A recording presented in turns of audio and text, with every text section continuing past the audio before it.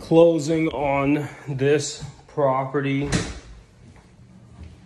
Big, nice piece of real estate in North Andover, Massachusetts. Look at this. All this will be fixed by the people that we have sold it to. Made nice. I really enjoy this living room.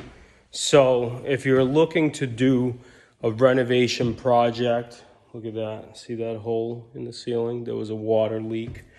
If you're looking to do a renovation project, always calculate your costs.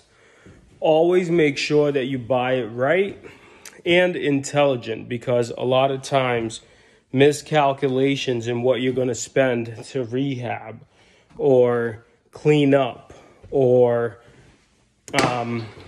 fix and flip could cost you much more than you expected. So always make sure that you know what you're getting yourself into. But at the end of the day, buying and selling real estate, there are going to be more and more houses in this condition.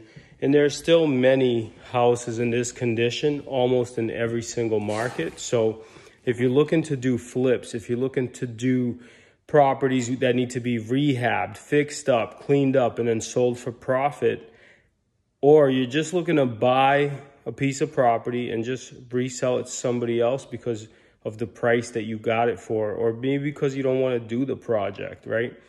All these things are possible, but just make sure that you calculate and think about everything that you need to do going in up front.